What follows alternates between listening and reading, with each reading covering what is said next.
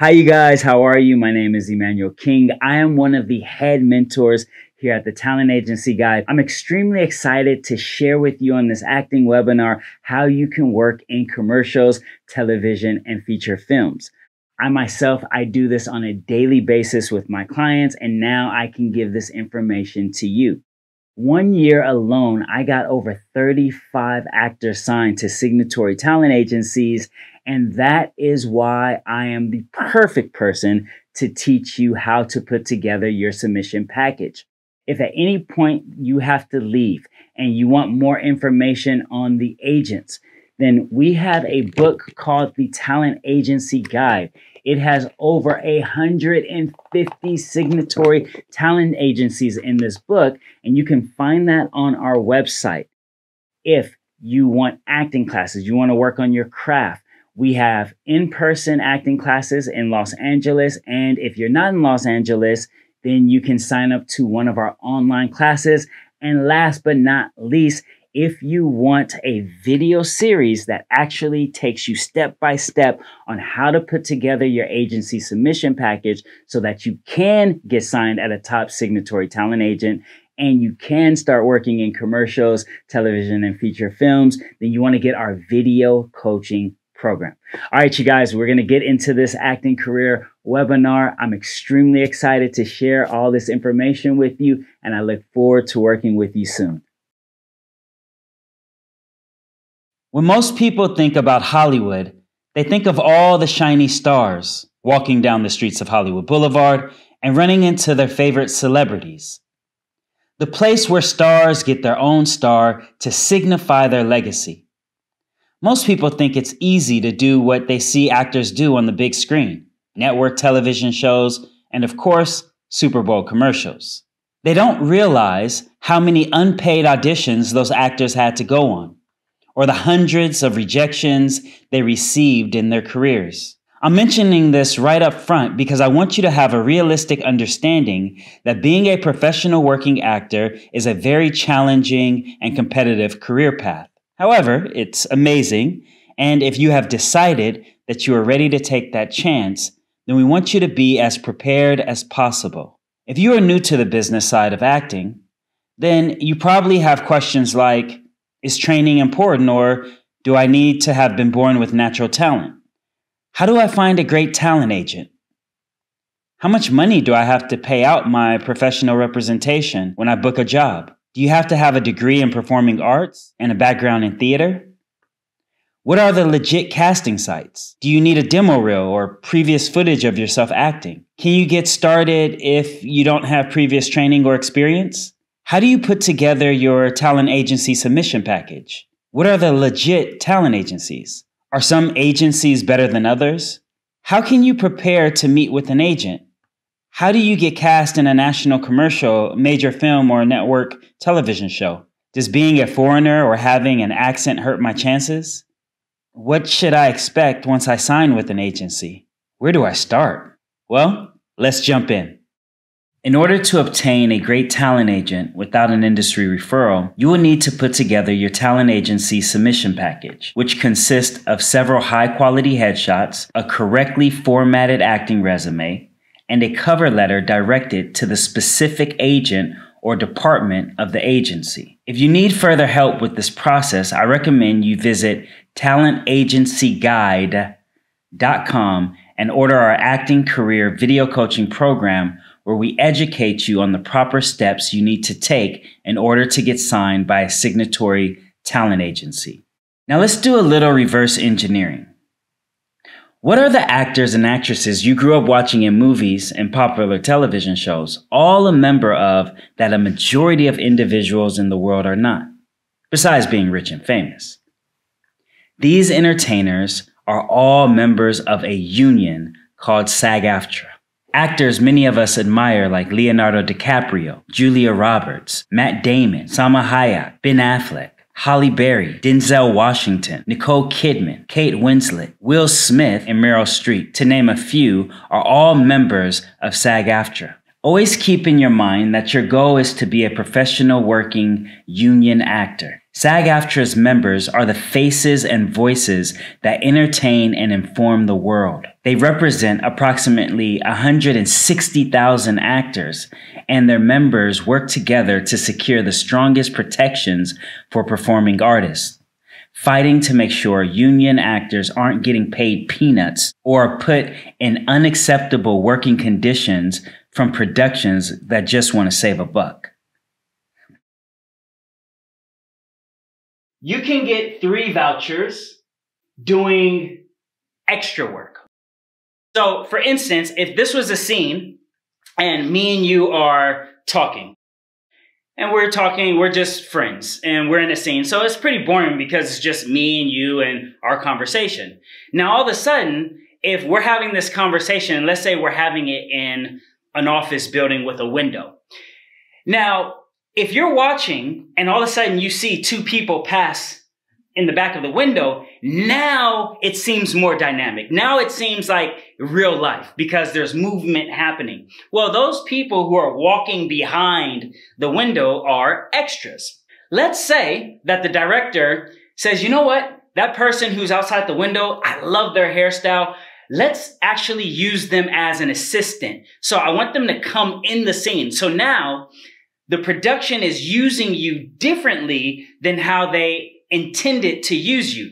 That could be one way that you can get a voucher. Another way is, let's say you're on a war movie and there is a lot of loud noise, or you're working at 2 a.m. and it's ridiculous weather outside. That can be means of them giving you vouchers. And we're not going to go into all the ways to get vouchers because each production has its own sort of method on who they'll give vouchers out to.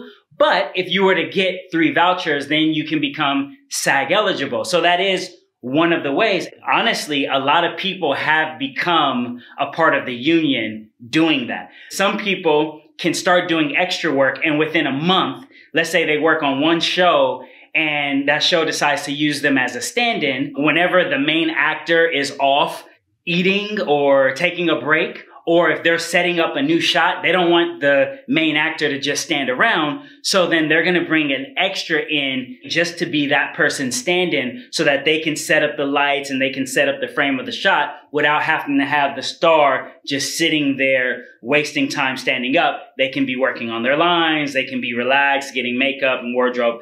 Let's say that show decides, hey, we really like you. Let's use you for the next 4 episodes. In each episode, they gave you a voucher. Now, within that 4 days of shooting, you have become SAG eligible. Now, SAG eligible means that you can still do non-union work and you can do SAG after work. The reason why this is important is because once you're a SAG member, you are not legally allowed to do non-union work. Once you receive your 3 vouchers, you will become SAG eligible, giving you 30 days to work on as many SAG projects before you become a must join and have to pay the membership fee in order to be able to work on any further SAG-AFTRA productions besides being an extra. Another way to become SAG is to directly book a SAG national commercial or SAG television or film production.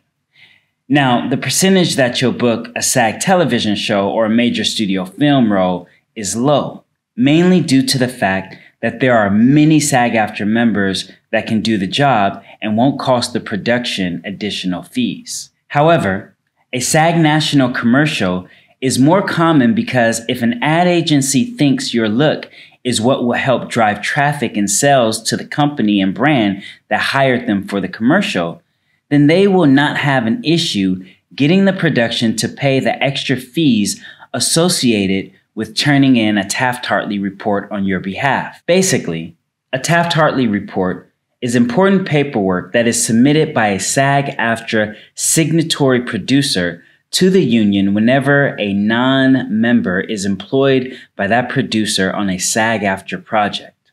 Taft-Hartley reports, in order to be approved, must be completed and submitted directly to SAG-AFTRA by the signatory producer or casting director within 15 days after the performer's initial workday. From there, it usually takes about 4 to 8 weeks for it to process and be reviewed for union security and employment claims. In short, Taft-Hartley means that the production is hiring you for their SAG-AFTRA production, which gives you the eligibility to join SAG-AFTRA and become a member of the union.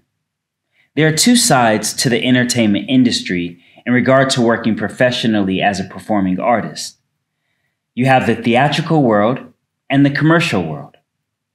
In the major markets of acting on camera, the theatrical world is regarding television and film, not theater.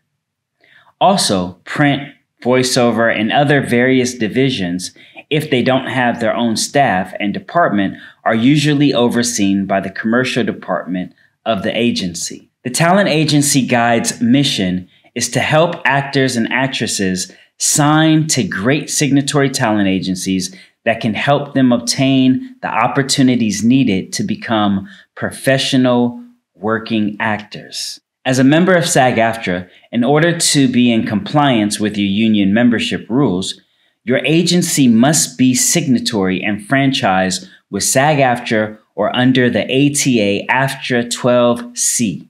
We discussed this further in our video coaching program and all the other essential steps needed to act in commercials, television, and feature films. So I encourage you to go to talentagencyguide.com and sign up for the program. But for now, it is important to understand that your talent agency should be signatory and franchised with SAG-AFTRA or ATA. This way, you have the insurance knowing that the agency that you signed with has to follow specific rules that are aligned with their agreement with SAG-AFTRA. So if someone says, hey, I'm an agent and I want to represent your acting career, if they are not franchised with SAG-AFTRA or they're not ATA, thank them, then distance yourself and continue down the path of signing with an actual signatory talent agency. Having been afforded the experience of being a talent manager, I have gone through the process of helping performers get signed to top signatory talent agencies. When I started managing talent, in order to get on the major casting sites of the industry as a professional rep, you have to meet several qualifications and they vary between the companies. One of these companies that's popular is casting networks.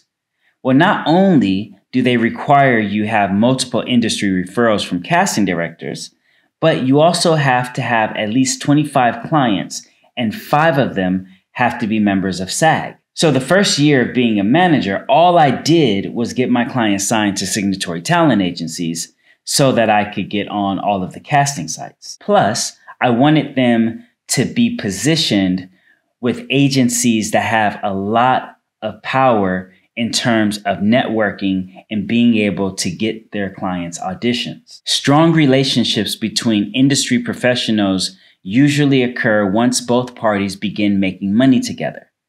A casting director's job is to find talented performing artists for a given production. So it's prevalent that they have strong relationships with reliable agencies that have great taste and talent and submit accurately to their casting breakdowns, which in return saves them time and allows casting directors to be more efficient and better at their job. These top agencies, they have that type of connection and relationship with the top casting offices.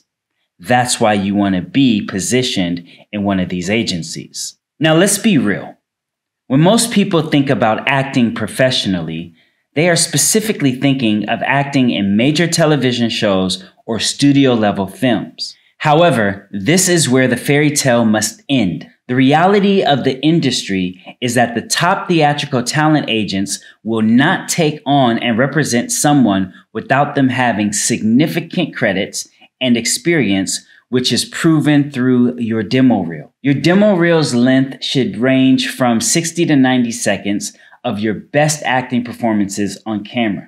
Think of it as your own personal trailer that represents your acting career. This is not like back in the days where theatrical agents would call you in to have you perform a monologue. Those days have come and gone, but the demo reel has remained the key element to getting an actor signed without an industry referral. Often, a theatrical agent will use your reel to try to entice casting directors to audition you for a specific role. So it's very important that you have one. If, of course, the agent feels your footage is of quality, because once again, the agent's representation with the casting office is heavily tied to how the talent they represent is perceived. You're usually judged within the first 10 seconds of your demo reel.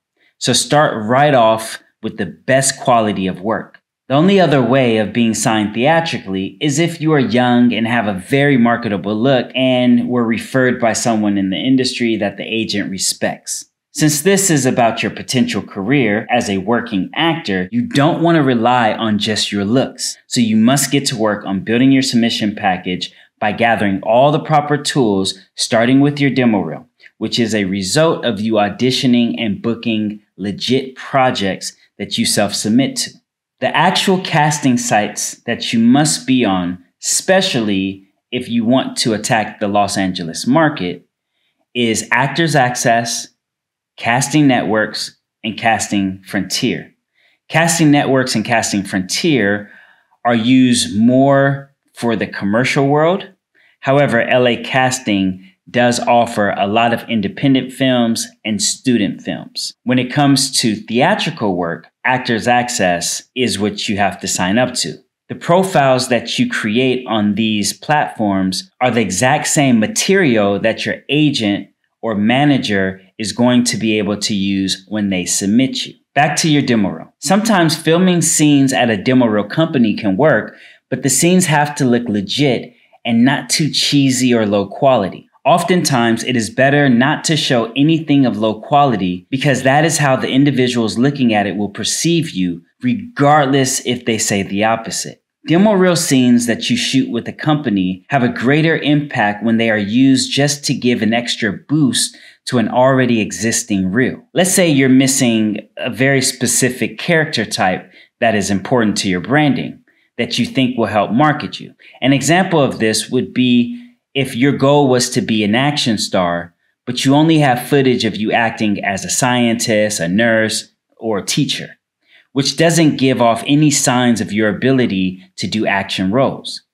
In this scenario, you could film a really awesome scene where you're showing off your ability to do fight choreography, wearing wardrobe that allows you to show off your physique, or to act as a character that works in the special forces or law enforcement. Since agencies need to make money to stay in business, they usually will have a commercial department and other specialized departments like voiceover, print, hosting, and stunts, while they fight to get their best theatrical talent contracted as series regulars or in major studio films. The loophole is to get signed at a top-level agency's commercial department, which is more based on the quality of your headshots, your ability to perform commercial copy, special skills, and how charismatic you come off in the meeting. Commercials cast all type of people, genders, and ethnicities because they must represent real life and market to everyone. An example would be if Nike wants to market their shoes to teenage boys. They may have a group of 5 male teens to act like a basketball team that's undefeated. And it's because everyone is superstitious that the only reason they're winning is because the whole team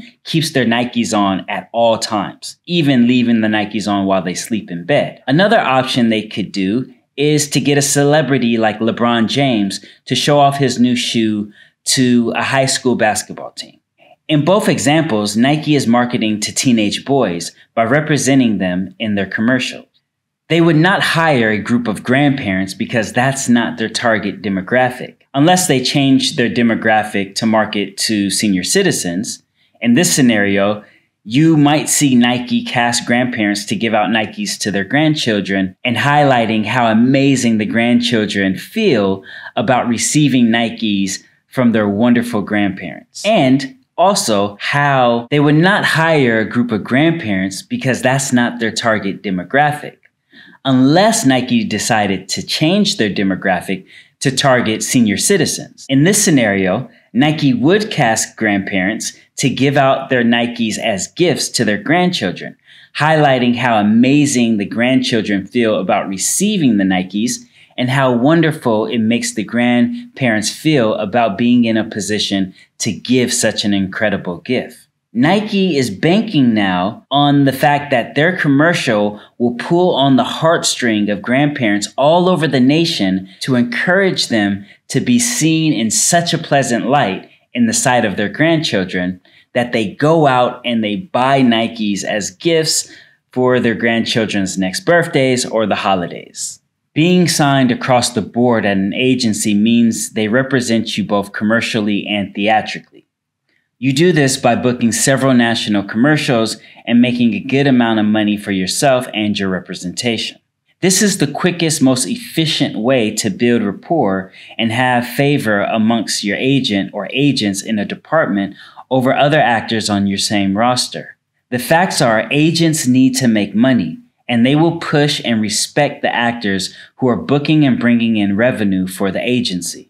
If you don't believe me, you can ask the thousands of performing artists who have been dropped from their agencies out of the blue with no prior warning due to a lack of bookings over a period of time. Once you feel that you have a pretty good relationship with your agent and have done a great job as their client, you can ask them to refer you over to the theatrical department. Or you may meet the theatrical agent in passing or at a holiday event party. And you can bring up that you've been successful in the commercial department of the agency and would love an opportunity to have them look at your material. Another word for submission package. Also, make sure you have quality material to send over, because if it's not good, you will shoot yourself in the foot and then be in an awkward position of not knowing when to resubmit your material. Sometimes taking over a year, when if you would have waited a few months till you had your package ready, you could be signed and the next week have an audition through the theatrical agent that could change your life. Once you start booking national commercials, you will have more time to build your demo reel.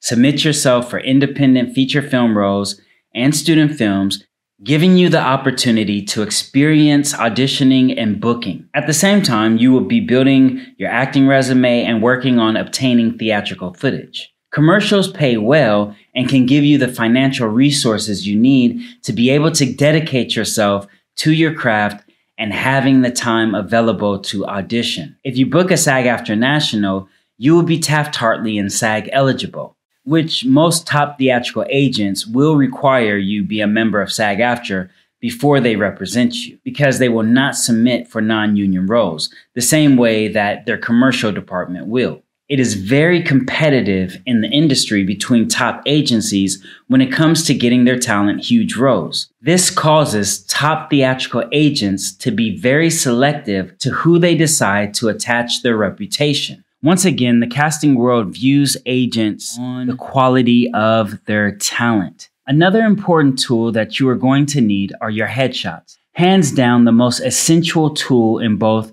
the commercial and theatrical world. Your headshots are how your representation submits you to casting directors or pitches you to industry professionals like producers and directors. In our video coaching program, we go over various popular Los Angeles headshot companies to help you have a better visual and breakdown of what agents are actually looking for in your submission package, and regarding all the requirements and rules to follow when sending your submission package. When you think of headshots, always think of business card, because you as an actor, or if your child is the performer and you're a parent listening, actors are a business.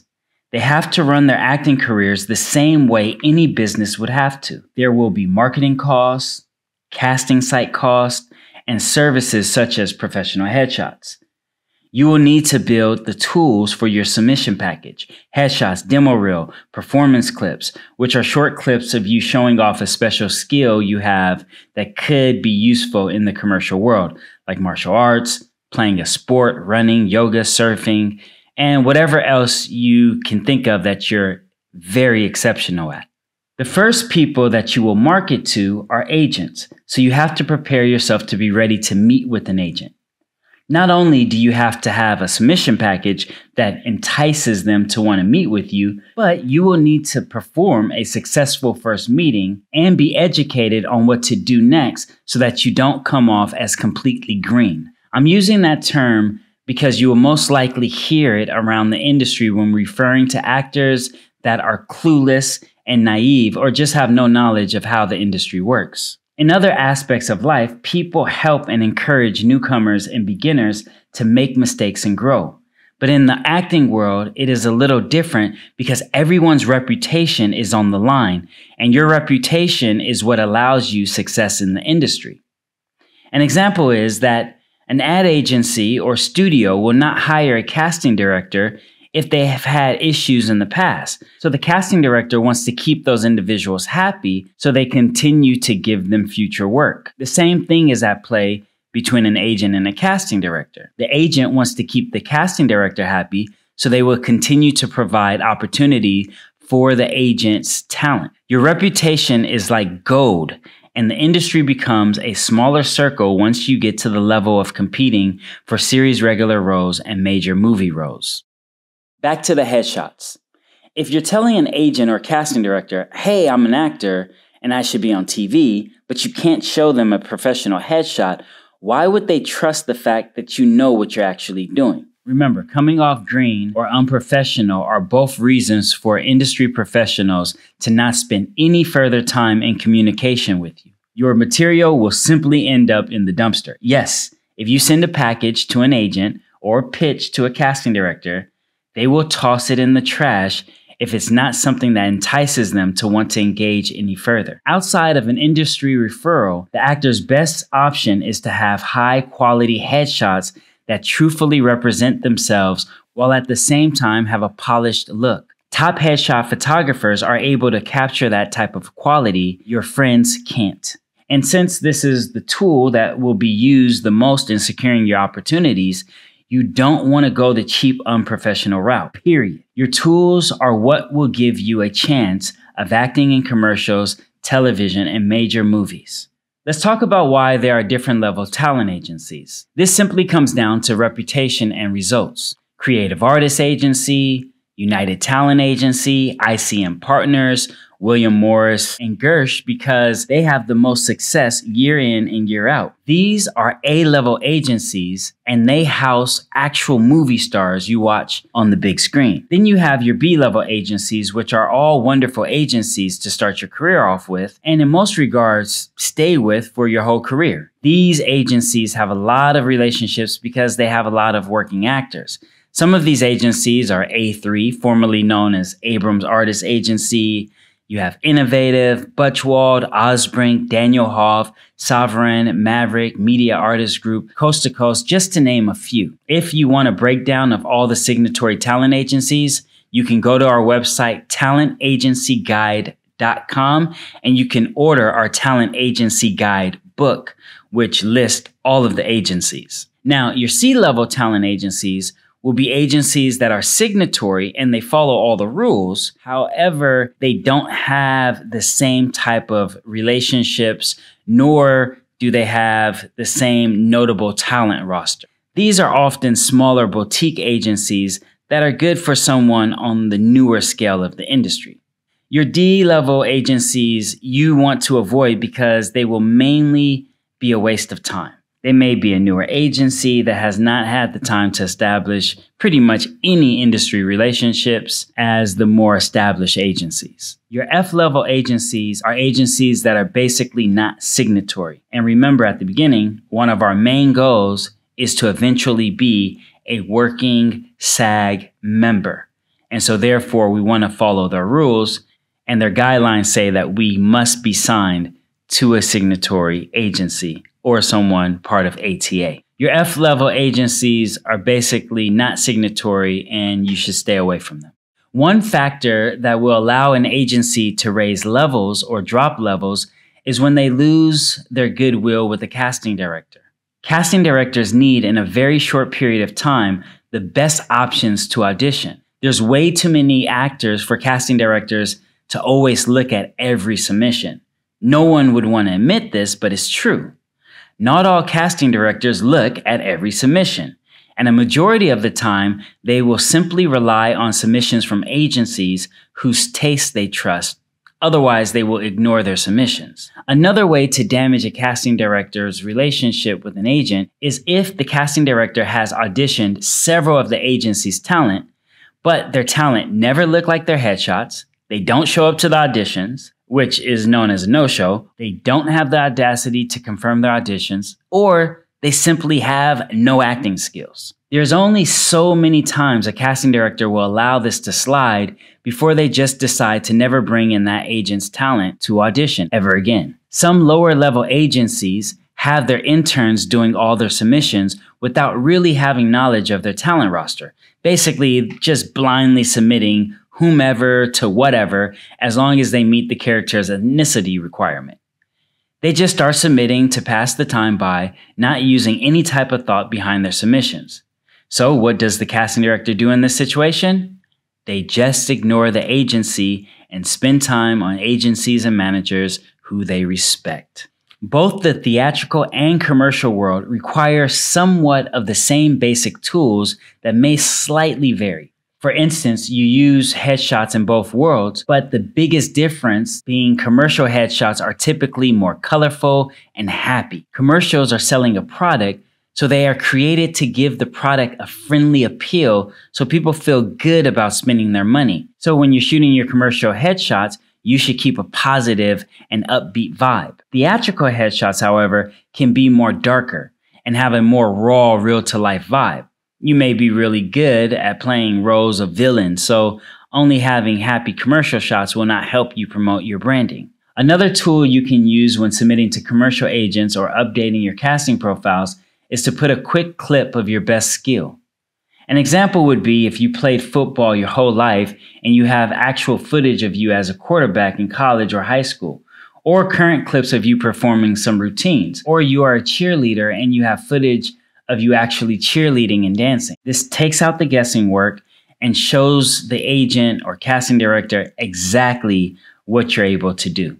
It is one thing to tell somebody, but if you can visually show them, it becomes way more powerful. Another important thing to start working on right away, even before you build your submission package, are your commercial code reads. Because eventually 85% of the top agencies are going to make you commercial read, so you might as well be prepared. In our book, we put several commercial copies so that you could have something to practice. The reason commercial agents will have you code read is so that they can analyze you. They want to see, do you get nervous? Are you comedic? How is your voice?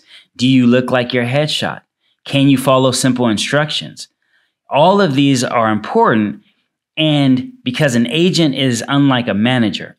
A manager is someone who is on your side that you can talk to about everything. They're going to be with you pretty much for the whole duration of your career. A manager gets 15% of your earnings. An agent gets 10%, but an agent is only there to negotiate your contracts and to get you opportunities. An agent's job is to not talk to you about your day or anything that's happening in your life. That's why you have a manager. Your agent just needs you to have tools and hit a home run once they get you an audition. Another thing to keep in mind is a manager may only have, let's say, 5 to 10 clients, where an agent may have 300 clients. So you can see how it would be very difficult for that agent to be talking to all of their clients all the time.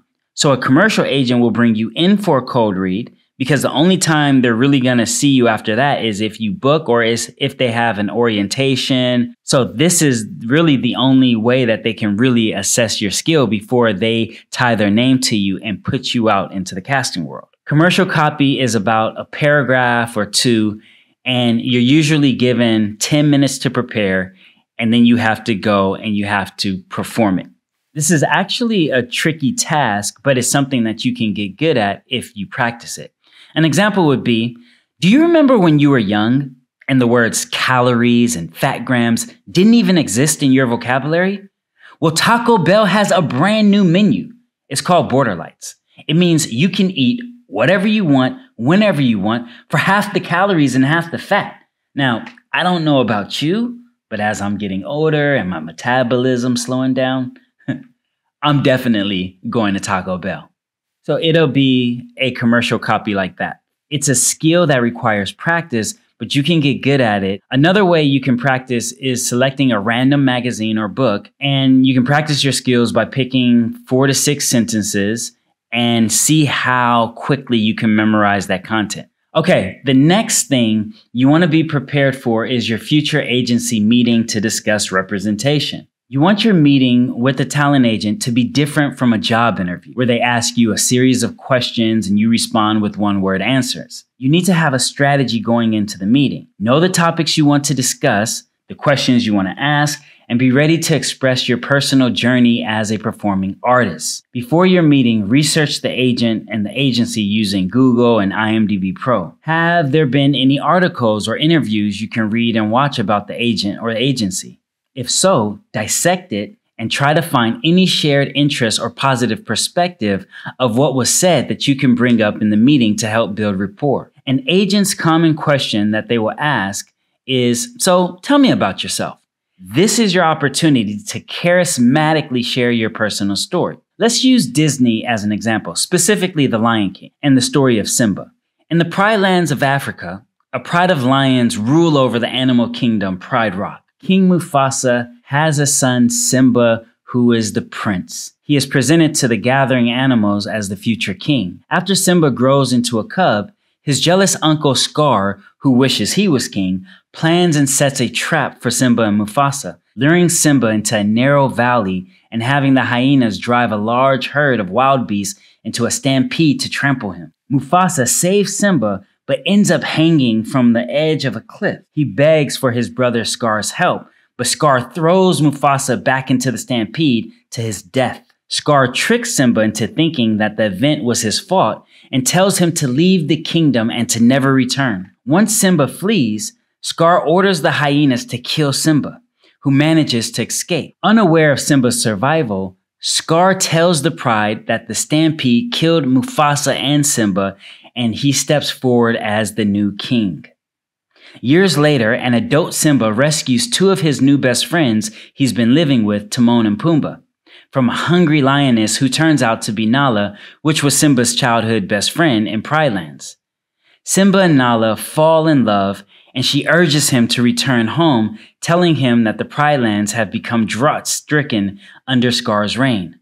Still feeling guilty over Mufasa's death, Simba refuses and storms off. Later, Simba is visited by the spirit of Mufasa in the night sky, who tells him that he must take place as king. Simba finally gathers the courage and decides to return to Pride Lands to challenge Scar for his rightful birthright to be king. Scar taunts Simba over his role in Mufasa's death and backs him to the edge of the rock, where he reveals to Simba that he is the one who killed Mufasa. Shocked by the revelation, an enraged Simba retaliates and forces Scar to reveal the truth to the rest of the pride. A battle breaks out. Scar attempts to escape, but is cornered by Simba at a ledge near the top of Pride Rock. Scar begs for his mercy and blames his actions on the hyenas. Simba spares Scar's life, but quoting what Scar told him long ago, orders Scar to leave the Pride Lands forever. Scar attacks again, but after a brief battle, Simba throws him off the ledge to the ground below.